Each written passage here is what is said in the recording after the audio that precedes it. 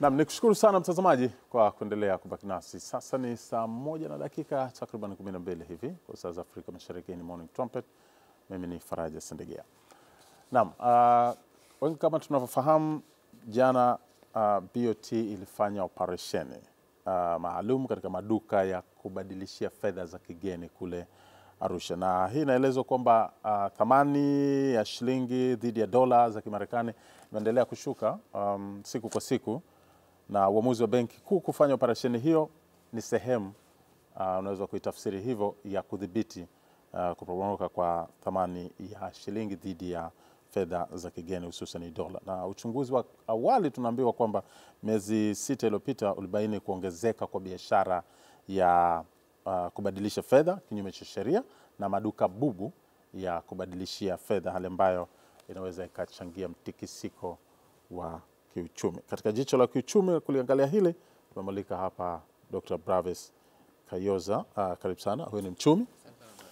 Naam, yako mengi ambayo tunataka kuyaangazia katika swala zima la biashara ya kubadilisha fedha katika jicho la kiuchumi. Hili naamini ni eneo lako.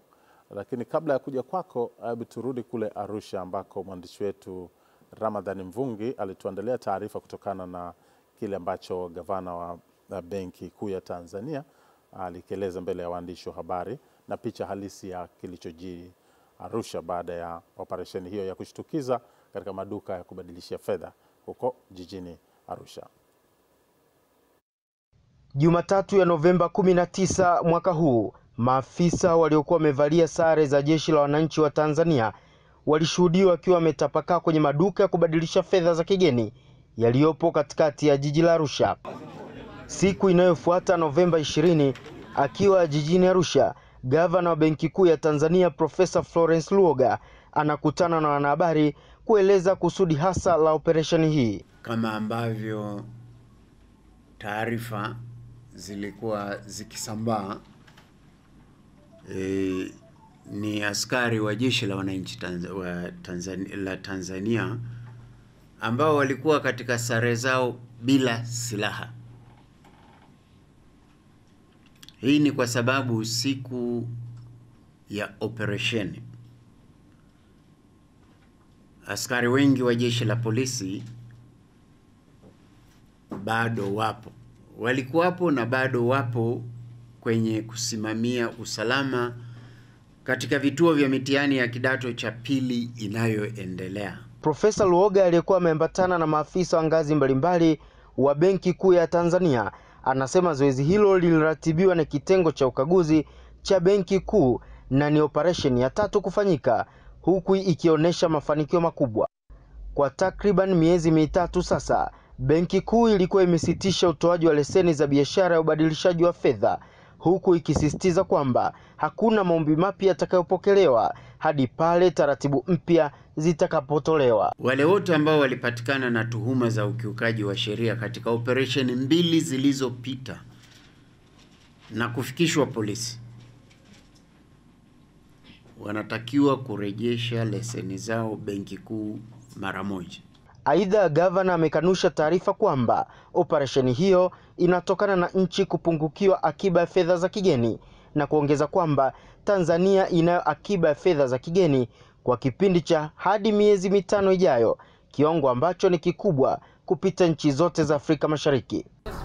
Katika mitaa mbalimbali ya jiji la Arusha, maduka mengi ya kubadilisha fedha yameonekana yamefungwa, huku ikishuhudiwa baadhi ya watu wakihitaji huduma hiyo pasipo mafanikio. Ramadhani Mvungi, Azam News, Arusha.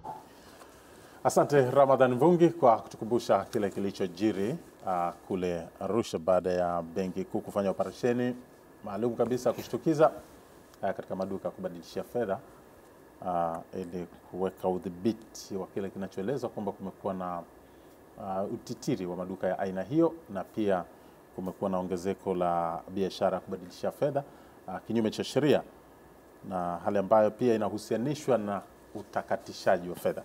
Dr. Bravius, ndio biashara ya kubadilisha fedha, labda tuanzie hapo, hiyo dhana ya ubadilishaji wa fedha ikoje? Ndio, swala la ubadilishani wa fedha ama kama tumia lugha ya Kiingereza foreign exchange markets au masoko ya kati ya fedha za ndani ya nchi na fedha za nje. Kwa hiyo yale mabadilishano sema kwamba ni forex ni moja ya biashara kubwa sana katika masoko ya fedha duniani, au tuseme ndio biashara kubwa zaidi kuliko nyingine yote. Hapa ni pale ambapo sarafu moja ya nchi moja hulinganishwa na sarafu ya nchi nyingine ili kupata kitu ambacho katikati, ili kupata mlinganisho huo. Kwa kama wewe uko nchini Marekani unataka kufanya biashara nchini Tanzania, utapaswa kuangalia dola dhidi ya shilingi ya Tanzania ili ujue ukinunua ama ukiuza utapata faida kiasi gani. Hii ni matokeo makubwa ya mabadiliko ya kiuchumi duniani ambayo yamekuwa yakitokea katika kila hatua. Utajua kulikuwa na hatua ya watu kubadilishana vitu kwa vitu, ikaja swala la fedha.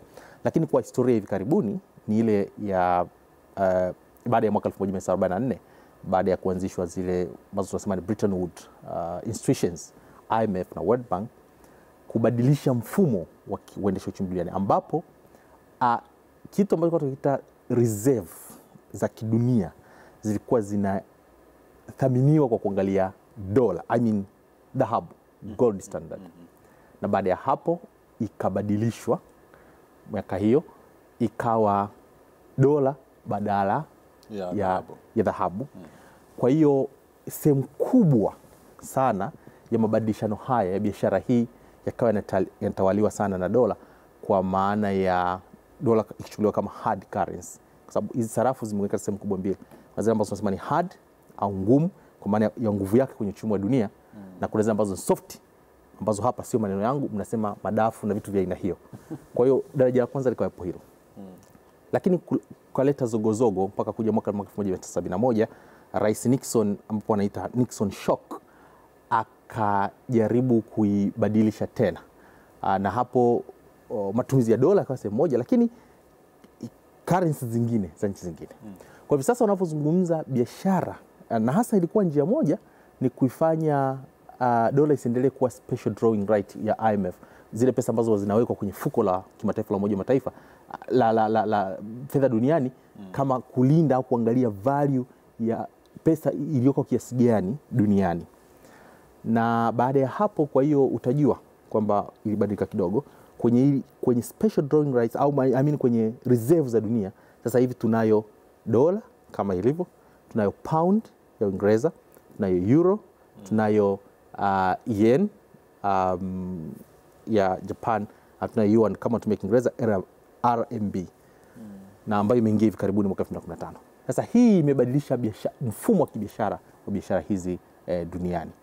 Kwa hiyo hivi sasa biashara yenyewe kuliko ilivyokuwa manual wakati ule, sasa hivi imekuwa digitalized. Kwa hiyo ni rahisi zaidi mimi nikakaa hapa nikajua masoko ya fedha ya mabadilishano ya fedha duniani yanafanya. Sasa nikajua Frankfurt kunatokea nini. Kwa kama watu wajanja, kama kile kitu ambacho tunaita parity, yani kuwepo na condition fulani inayofanya shilingi kati ya shilingi ya Tanzania ibadilishwe kwa kiasi fulani na shilingi ya Kenya, ibadilishwe kwa kiasi fulani na dola ya Marekani au franka ya Uswizi. Kama hicho kitu hakipo, wanaingia watu ambao tunasema ni mortgage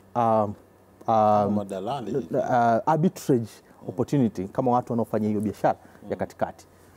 Na hivi sasa kwa hiyo nazungumza sarafu kama 8 hivi duniani ambazo hasa zina nguvu kubwa katika hii.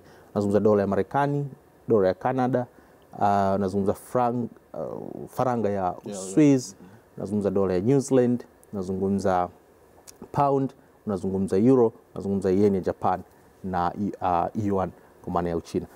Hizi zimekuwa sehemu kubwa sana za kufanya hivyo. Lakini unapojaribu kuangalia pair zinazofanya vizuri zaidi kimahesabu ni kwamba zitakuwa kama 27 hivi. Yaani ukianza kuzilinganisha kati ya moja na nyingine. Kwa hiyo zimekuwa zikitawala sana biashara ya sehemu hiyo duniani. Na imekuwa na faida kubwa. Watu ambao wanafanya biashara hii wanapata faida kubwa. Lakini ukiacha faida za kibiashara mtu mmoja ni muhimu kwenye uchumi wetu, kwa sababu mahusiano ya mataifa ya biashara ya kimataifa yanategemea sana ulinganisho huu. Kwa sababu ya kutegemeana, taifa moja linataka bidhaa kutoka taifa jingine na taifa jingine linataka liuzie taifa jingine. Kwa kama sisi tunataka kununua mafuta, kwa mfano hapa Tanzania, tunanunua mafuta ya kuendesha mitambo na magari, 100% tunatumia dola. Sisi hatuna dola, tunatumia dola ya Kimarekani. Na ni lazima tutumie hiyo fedha ili tuweze kupata hiyo. Tunafanya biashara na Kenya. Kwa ni lazima tuzinunue dola. Lazima tuzinunue hizo. Kwa hiyo lazima tuwe kwenye nchi kuna na utaratibu ambao benki ya kimataifa na hasa baada ya mabadiliko yale yenyewe inapaswa kuwa inapima ni kwa kiwango gani pesa hii inaweza ikatusaidia kununua bidhaa, kwa sababu lazima kwa mtegemea bidhaa kutoka mataifa mengine kwa muda fulani. Na watu wako ukisikia kila wakati, na hata ukisoma kila ripoti ya benki ya Tanzania kwa mfano, ile ripoti za kila mwezi zinakuonyesha kwamba itakuwa tunaweza kununua bidhaa kwa kiwango gani. Kwa hivi sasa hii ni biashara au ni muhimu, ni biashara kubwa sana. Lakini lipo jambo moja la kutahadharisha. Tunapozungumza masoko ya fedha, badilishana ya fedha, hatuzungumzi uchumi. Na juzi nilikuwa namwangalia, kulikuwa mjadala mmoja kwenye Twitter nchini Marekani, mchumi mmoja ambaye amekushinda tuzo ya Nobel, Professor Krugman, akasema sawa, masoko, lakini kumbuka kanuni hii, akarudia mara 3, kwamba the market is not the economy, the market is not the economy, the market is not the economy.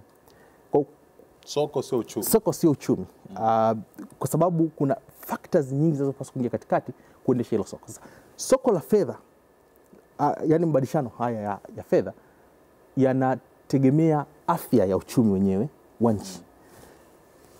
Thamani ya shilingi au thamani ya fedha sio inayopima afya ya uchumi wa nchi. Kwa unapaswa kuanza na afya ya uchumi, ndipo unapokwenda kwenye shilingi, na tutaona sababu zipi hasa zinachangia katika hiyo. Kwa aliposema soko sio uchumi, soko sio uchumi, katika lugha ya kawaida kwa mtu wa kawaida kuelewa, maana yake ni kwamba soko linabaki soko, ila matokeo ya soko yanaweza yakaathiri uchumi. Yakaathiri uchumi, lakini uchumi unapaswa kuanza kabla ya hilo soko kuanza. Kwa mfano tunapoangalia kwenye nchi, kwa mfano vitu gani vinaamua thamani ya shilingi dhidi ya fedha nyingine? Kuna sababu nyingi, lakini tuangalie muhimu. Ya kwanza ni zile ambazo tunasema watu wa habari nyinyi mnaziita economic data, lakini sisi tunatumia lugha ya metrical statistical data za uchumi. Kwa mfano tuangalie kiwango cha GDP, yani ukuaji wa uchumi wenu, mapato ghafi. Na kwa hiyo tukiangalia hiyo, inaweza ikawa ina determine nguvu ya sarafu yenu. Kwa nini? Kwa sababu uzalishaji wenu unaweza kuamua ni kitu gani mtaweza kukiuza katika, kwa mnauza kiwango gani. Kama mnauza sana, maana yake mnazalisha sana, kwa hiyo mnapata zaidi fedha za kigeni.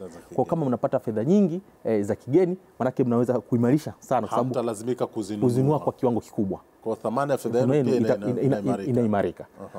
Lakini una mfano viwango vya ajira. Kwa hiyo kuna nchi kama Marekani, kwa mfano kila mwezi wanaonesha uchumi unazalisha kiasi gani. Matokeo hayo ya kuongezeka kwa ajira kwa kiwango kikubwa yanaathiri sarafu yenu, kwa sababu katika mazingira fulani hii inaweza ikawa inaamua ni kwa kiwango gani watu wanaweza kuspend ndani ya uchumi wenu, na hivyo kuna mzunguko mkubwa wa fedha. Lakini kuna swala la inflation, tunasema mfumuko wa bei. Ingawaje kuna mjadala mkubwa kwa wachumi kuhusu mfumuko wa bei na jinsi unavyoathiri, lakini kwa sehemu kubwa ni kwamba mfumuko wenyewe unaweza, kama mfumuko ni mkubwa ndani ya nchi, maana yake nguvu ya watu kununua inakuwa ndogo, na maana yake kuna kuwepo na mapesa mengi kwenye uchumi ambayo yanakimbiza bidhaa kidogo. Kama ndivyo inavyotokea, maana yake thamani yenu ya shilingi inapungua. Lakini kama uko regulated, thamani yenu ya shilingi, thamani yenu ya fedha inakuwa ni kubwa kwa mnapotaka kulinganisha na sehemu zingine. Lakini zipo sababu za masoko. Kwa mfano tunasema za masoko ya mitaji, kwa mfano tunasema capital markets na stock markets. Na sasa unaangalia zile vitu kama hati fungani na zile securities za nchi, na hasa zile ambazo ni za serikali, zinaamua nini? Kwa nini? Ni kwa sababu viwango vya riba vinaamua thamani ya sarafu katika maeneo fulani. Kama viwango vyenu vya riba vitakuwa vikubwa ama vidogo, vinaweza vikaamua ni jinsi gani thamani yenu ya shilingi hiyo. Kwa hiyo mnapotaka kubadilishana na sehemu nyingine, inaweza ikawa na matokeo hasi ama chanya. Lakini utajua kwamba kitu kingine ambacho ni kikubwa sana. Sasa hizi zingine zina apply katika maeneo fulani ya nchi, lakini maeneo mengine labda haziguswi sana. Kubwa nyingine ambayo utaiangalia ni sababu ya uchumi unavyoendeshwa kwa kutegemea kitu fulani. Tunasema the commodity driven, yani bidhaa gani inaendesha kwa mfano uchumi katika kupata fedha za kigeni. Tegemea kwa ajili ya kuuza uchumi. Kabisa, uko sahihi. Hii inaweza ikaamua kwa sababu gani? Kwa sababu kama bidhaa fulani ndio inategemewa iuzwe katika nchi nyingine, na bidhaa hiyo haiuziki ama soko lake limetetereka kama ilivyokuwa kwa korosho. Kama kwa mfano katika korosho, maana yake ni kwamba kutakuwepo na shortage ya kupata fedha za kigeni kutoka mataifa mengine.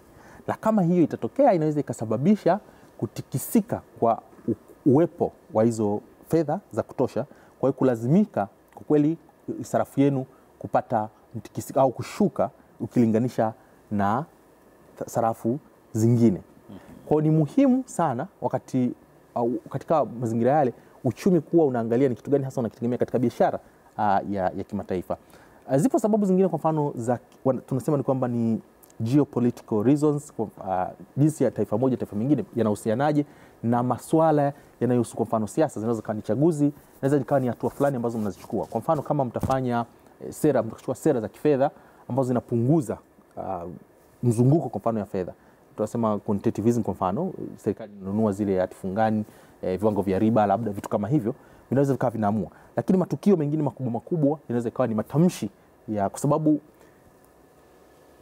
ili tutapaswa kulisa zaidi kwa mtu wa kawaida kuelewa biashara, yani masuala ya kupima thamani ya shilingi, kwa sababu ya mabadiliko ambayo yanatokea katika kila wakati duniani, inaangalia vitu vitatu. Jambo la kwanza, unaangalia tunachosema correlation, yani mahusiano kati ya sarafu yenu na nchi nyingine au nchi ambayo mnafanya biashara. Sehemu ya pili ni monitoring, uratibu. Kwa hiyo wafanyabiashara au watu wanaofanya masuala haya, kwa sababu wanategemea wafanyabiashara, wanakuwa wana monitor ni kitu gani hasa kinatokea katika kila point. Ndio maana tunaona wanaofanya biashara hii ya forex kwa mfano wanapata pesa mengi kwa sababu wakati fulani wanaweza kucheza vizuri na hiyo. Ya tatu ni evaluation, timing, ni muda gani hasa, ni jambo muhimu sana.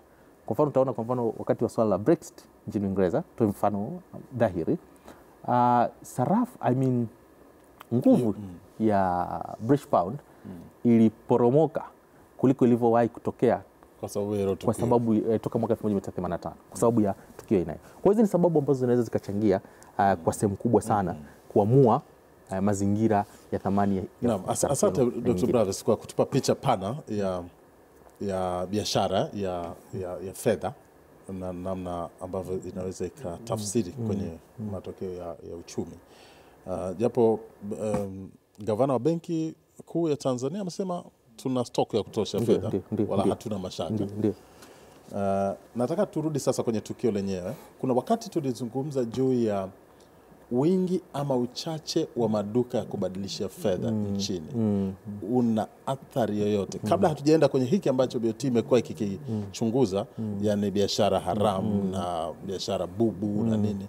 Ukiacha wingi tu, hata kama wote wako halali, wakiwa wengi sana, tafsiri yake ni nini? Kuna tafsiri nyingi.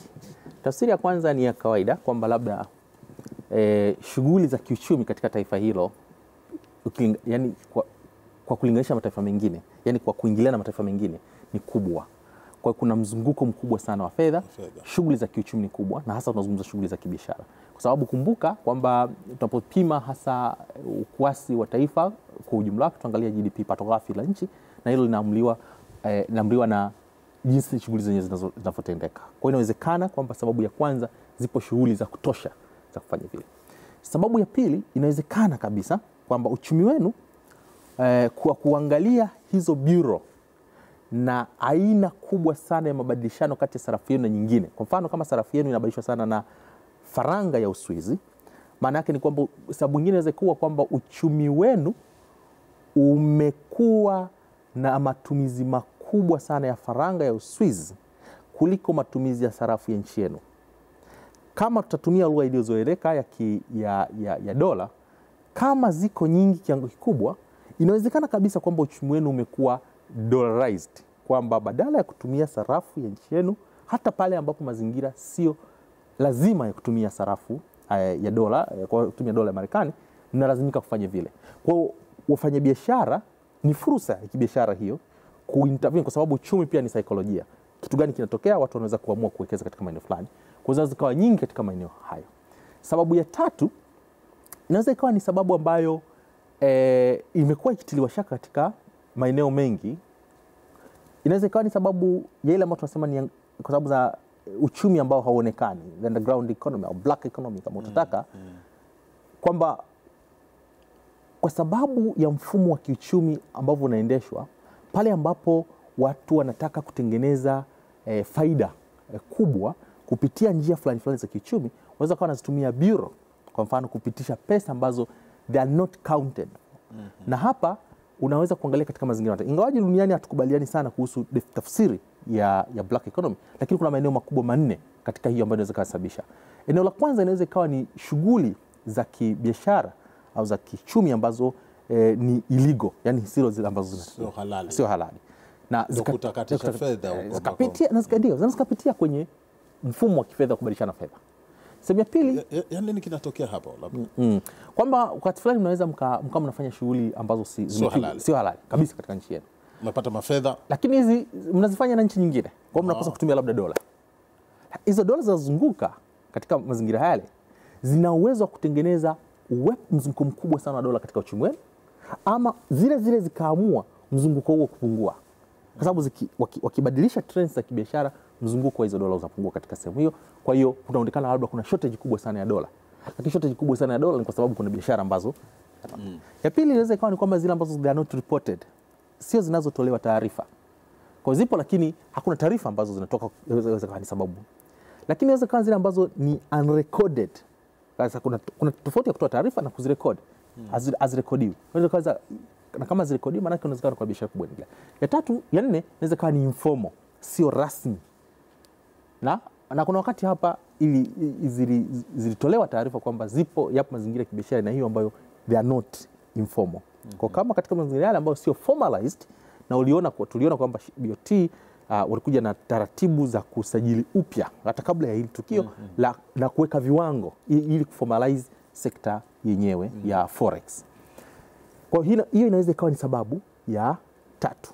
Sababu ya nne inaweza ikawa ni kwa sababu nyingine, kwamba hatua za kiuchumi katika taifa zinakosesha fursa za msingi za kawaida za kupata fedha za kigeni au kufanya biashara ya kawaida katika mfumo huu. Kwa hiyo unatengeneza mazingira ya watu kutafuta njia mbadala. Njia mbadala kwa sababu kuna mazingira mengi ya kudhibiti mifumo ya kiuchumi.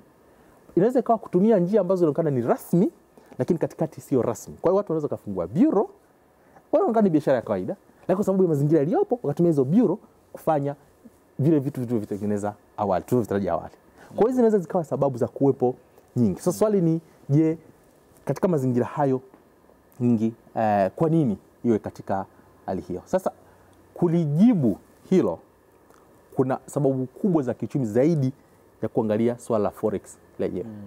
Kabla hujaenda huko, mwanzoni ulisema kwamba sasa hivi biashara ya kubadilisha fedha iko kidigitali, iko digitalized. Kwa hiyo wewe unaweza ukamonitor ukajua kinachoendelea duniani. So, inakuaje black business ikafanyika hapo wakati iko digitalized, tutaona au inakuaje? Ni kweli kabisa kwamba kwa hali ya kawaida unaweza kusema inaweza kutokeaje. Katika nchi ambazo zimeformalize zaidi uchumi wake, zimepunguza matumizi ya pesa mkononi, cash economy, hawatumi sana. Na katika mataifa mengine sana, na kwa mfano ukiangalia mataifa 25 makubwa zaidi ya kiuchumi, yameweka viwango vya kutumia fedha mkononi, kiwango cha mwisho unachoweza kutumia. Na nchi nyingi wastani ni dola 10,000. Niona duka mmoja katika moja ya nchi anasema ukiwa na cash utalipa zaidi kitu fulani unachokinunua. Ukiwa na kadi electronically utalipa pungufu kabisa. Kwa hiyo unahamasisha usiwe na hela mkononi. Kiuchumi wanasema una disincentivize kwamba badala ili watu wadhibiti wasitake kutumia hizo zaidi, unaweza kuweka viwango kama hivi. Kwa kuna kiwango katika chumi ambazo bado ni tepetepe, uchumi unakuwa cashized kwa kiwango kikubwa sana. Hela zinakuwa mikononi. Kwa pesa kupita mkononi. Sasa katika mazingira haya, wale ambao wanaweza kuaccess information na kuwa connected vizuri, wao wanaweza kujua kwamba kunasomeka nini katika nchi fulani, kunasomeka nini na biashara inafanyikaje. Kwa hiyo hawa kwa kujua mazingira hayo wakatumia fursa hiyo ya kubeba fedha mikononi katika mazingira haya na kufanya shughuli ambazo haziko monitored, ambazo wewe na mimi na mwingine hatutaziona. Lakini nchi inapaswa kuwa na mechanism ya kuweza kuziona, kwa mfano kutumia hasa Benki Kuu ambayo ni mshauri mkuu wa jambo lenyewe. Lakini ipo changamoto katikati ya hii. Utasikia wakati fulani, unakumbuka wanasiasa baadhi na wachumi katika nchi yetu waliwahi kuzungumza swala la dhahabu kuwa standard, kwa measure ya ukwasi wa nchi, na iwe inapimwa kwa kuangalia reserves zetu. Leta mjadala, likaenda likafika sehemu, linaibuka linaondoka. Kwenye uchumi kama kwetu na hata Marekani na nchi zingine ambako mna kitu tunaita fiat money. Fiat money maana yake ni una pesa ambayo imekubalika kutumiwa kama legal tender, lakini haiwi backed up na kitu fulani physical. Kwa mfano huko nyuma katika sehemu zingine utakuta kwamba kama fedha yenu kama hii Tanzania, tutajaribu kuipima dhidi shilingi ya Tanzania dhidi ya shilingi ya Kenya dhidi ya rira au na vitu vingine, lakini tunaweza tukaipima pia kwa kuangalia reserve ya gold tulionayo. Kwa mfano tuseme gold kwa maana hiyo, kama hii haipo, moja ya changamoto kubwa sana ya fiat money ni kwamba utakuwa na ugumu kubwa sana wa kuweza kujua na kumonitor jinsi ambavyo thamani yenu inabadilika. Thamani ya shilingi inaathiriwa kwa mfano kwa kupitia hiyo biashara ya aina hiyo nyingine, ambayo kwa mwanda mapana unasema kama ni digitalized, kwa nini usione? Lakini katika mazingira aina hiyo ni rahisi zaidi watu kuweza kufanya biashara hiyo ya pembeni bila wewe kuelewa kinachotokea. Na sio tu hapa duniani, kumekuwa na mapambano ya aina hii. Utakumbuka, nadhani tulikuwa na wewe tuzungumza swala la Narendra Modi, waziri mkuu wa India, kwenye kufight hiyo black economy, wakati Ungana wakaondosha zile noti kabisa. Mwaka 2016 kulikuwa na kampeni kubwa sana nchini Australia kujaribu kuangalia ni jinsi gani pia wanaweza wakarescue mazingira kama hayo ya biashara hiyo. Na ni muhimu kwa kweli katika kila hatua kufanya vile. Duniani kila siku, Faraja, biashara ya mabadilishano ya fedha hizi, yani kwa kuangalia ambazo zinaweza kuathiri fedha yenu, zina thamani ya dola trilioni 1.5 kila leo. Dola trilioni 1.5 ni zaidi ya fedha yote ambayo bara Afrika limewahi kuipata kama misaada toka mwaka 60 kuja barani Afrika. Kwa ni pesa kubwa sana. Kama mna checks katika kila point, maana kuna hatari kubwa sana ya kuzorotesha kabisa chumi zetu. Na ni hatari zaidi kwa nchi ambazo ni changa kama za kwetu kulinganisha mataifa mengine. Kwa sababu wanasema, kwa mfano Marekani unamsema ambao kwamba nini kinaifanya dola iwe na nguvu. Kuna sababu hizo kubwa ambazo unafahamu za kiuchumi, uzalishaji na vitu vingine. Lakini faith ndio kitu kikubwa kinachoifanya dola ya Marekani au dola ya Canada ziwe kama zilivyo. Na ile faith imejengwa kwa muda mrefu, na kwa hiyo zimeweza kutawala uchumi kwa kiwango kikubwa. Ukitaka kuijenga hiyo, pia kuna mazingira ambayo kuna hatua fulani utapaswa kuzifanya za kiuchumi, lakini lazima kwa msingi mkubwa ziendane na mageuzi ya kiuzalishaji katika taifa na kupanua wigo wa shughuli za kiuchumi kuendeshwa. Nikushukuru sana. So kilichofanywa na BOT nasema oparesheni ya kushitukiza kwa ajili ya kufanya ukaguzi, na kubwa zaidi pale ilikuwa naangaliwa biashara ambazo haziko na leseni zinavyofanyika kibubububu na huo utakatishaji. Labda tafsiri yako kama mtaalamu wa maeneo haya ya kiuchumi, kilichofanyika hiyo jana, mwanzoni kiliwatia hofu watu, lakini gavana wa Benki Kuu akatoa ufafanuzi kwa nini maaskari walikuwepo, hawakuwa na silaha, walikuwepo kwa wakati mmoja, asema ni kwa ajili ya kudhibiti ili watu sio na ukwepaji fulani hivi, ili zoezi lile liweze kufanyika. Tafsiri yake katika uchumi unaionaje? Kuna tafsiri zifuatazo. La kwanza, uchumi ni kama, yani mfumo wa kiuchumi katika nchi yote ni kama combustion engine ya gari ambayo inahitaji exhaust pipe ili ku release pressure, kwa sababu isipofanya vile, ukiondoa exhaust pipe manake inaweza kulipuka, sio? Kwa uchumi hata exhaust ikiziba lazima kutakuwa na shida fulani, lazima kuwa na namna fulani ya kupumua kabisa. Kwa hiyo mfumo wa kiuchumi, hiyo exhaust pipe unaweza ukasema kwa nchi kama ya kwetu ni Central Bank ya Tanzania, kwa sababu yeye ndio mshauri mkuu wa masuala ya kiuchumi jinsi serikali inapokwenda. Kwa hiyo kila wakati anapaswa kuweka jicho lake na kuona ashauri vizuri mambo yaendeje kabla ya huo mlipuko.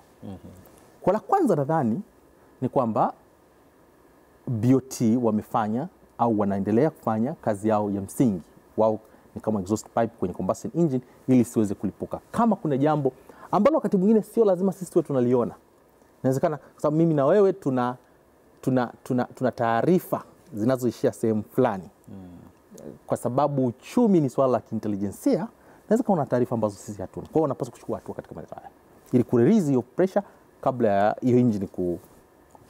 La pili ni kwamba kwa nini, kwa mfano swali kubwa ambalo tunasikuuliza, kwa nini iwe Arusha?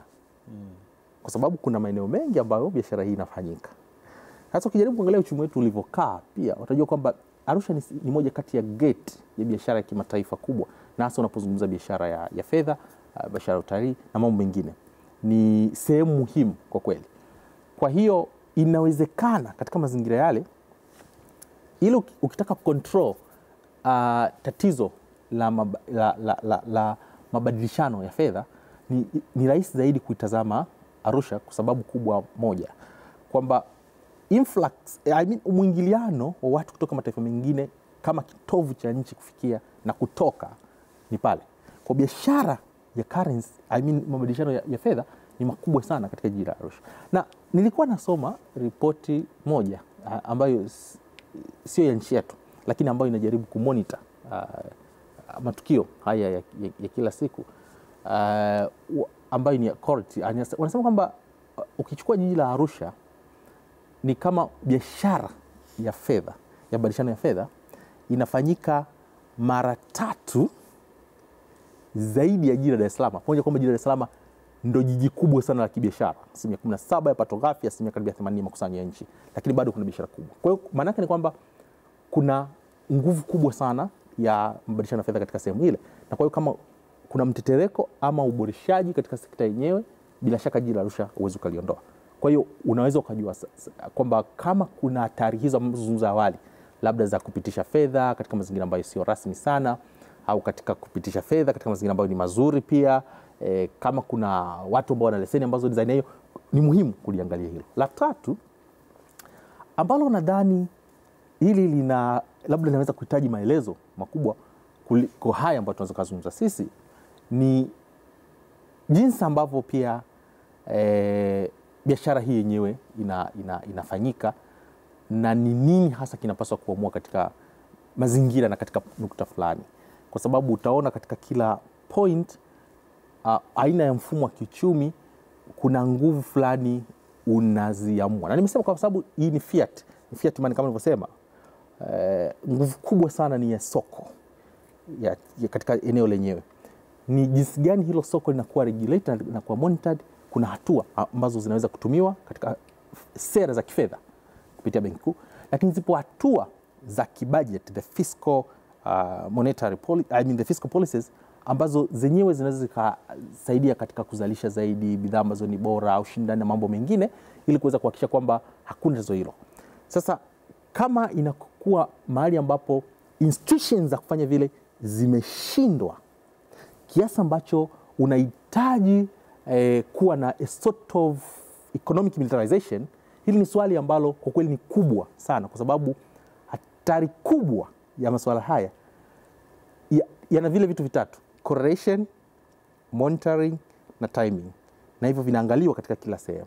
Kuna institution ambayo nadhani imeshindwa mpaka BOT na nguvu ya jeshi kahusika.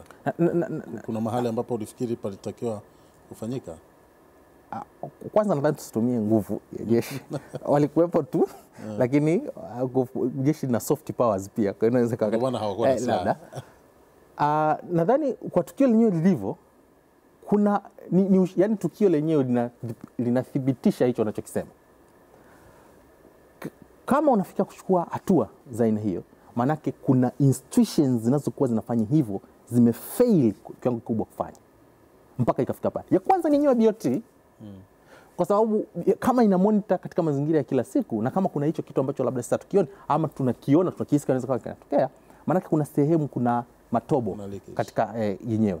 Ya pili ni jinsi mifumo yetu labda ya kibiashara, kwa sababu moja ya vitu pia ambavyo unaweza kuviangalia ni tunasema ni urari wa kibiashara, balance of trade kati ya nchi yenu na nchi nyingine. Sasa katika kumonitor zile taasisi ambazo ziko katika kumonitor maeneo yale, nazo zinaweza zikakuwa zinajikuta katika eneo la tatu lenyewe la ulinzi kwamba swali kubwa linaweza kuwa kwa nini jeshi la wananchi na sio jeshi la polisi. Kwa unapo unaweza kukuta kwamba kuna mazingira. Kwa nafikiri kuna hilo ambalo unaweza kuangalia kwa maana ya taasisi. Lakini mwisho kabisa nadhani ni management ya uchumi kwa ujumla wake. Mnaweza kuendelea kumanage mazingira ya kiuchumi katika nani hiyo, kwa sababu hizi taarifa zinasomeka duniani kote na kuna kitu ambacho kinaonekana, ama tunaweza kufikiria njia nyingine bora zaidi ili wakati huo tunataka kufanya kitu kizuri, na katika mazingira ambayo tumeeleza kabisa na kuna hatari kubwa ambazo tuzione, lakini kwa jinsi gani unaongeza hatari juu ya hatari, ama utafuta njia nyingine ya kupunguza hatari wakati huo unarekebisha maswala. Labda tunapoelekea mwisho, najua BOT wamefanya kazi yao na uchunguzi unaendelea kufanyika. Kuna baadhi ya watu ambao pengine wanahojiwa zaidi kutokana na kile walichokibaini. Si rahisi sisi kujua kwa sasa. Nini unachokiona baadaye katika biashara ya kubadilisha fedha baada ya ukaguzi huu? Na moja ni kwamba ufanisi katika kuregulate shughuli zenyewe utakuwa mkubwa zaidi, ufuatiliaji, kuliko ambavyo imekuwa huko nyuma. Na nafikiri mimi kwangu hili jambo zuri. Kama unataka kupambana na black economy, njia mojawapo ni ya bureau, kwa sababu bureau inasemekana sasa hizi kuna term inayotumika kwenye uchumi kwamba it's a new whiz. Hapa ndiko sehemu kubwa sana, sio whiz x-way. Sio whiz x-way. The new whiz. Yani kwa maana au tafsiri hiyo, si ndio? Kwamba hii ni njia, hapana, lakini yani njia nyingine mpya ambayo watu wameona kama uchocho. Uchochoro fulani na kama mkitighten maeneo mengine kama ambavyo watu labda hivi sasa zinafanyika, watu utafuta institutions, yani mifumo rasmi ya kiuchumi kupitishia mifumo ambayo sio rasmi mle. Kwa hiyo unasema umeinstitutionalize bureau de change na zinafanya kazi kawaida, lakini mle watu wanaweza kutumia hiyo. Kwa la kwanza ndani muhimu. La pili, nafikiri ni muhimu sana kwa kweli pamoja na hatua hizi kuangalia mazingira ili yasije yakaleta changamoto kubwa sana. Nilikuwa najaribu kuangalia leo siku saa 8 yani thamani ya nchi zinazozunguka dhidi ya dola mfano. Leo utaona kama shilingi 102 mpaka 102 nukta kadhaa nchini Kenya. Shilingi ya Kenya kwa maana ya dola.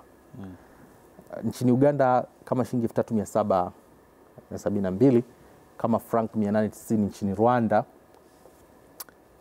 Ukijaribu kuangalia toka tarehe 10 mpaka hivi leo, kuna spidi kubwa sana ya kushuka kwa shilingi ya Tanzania.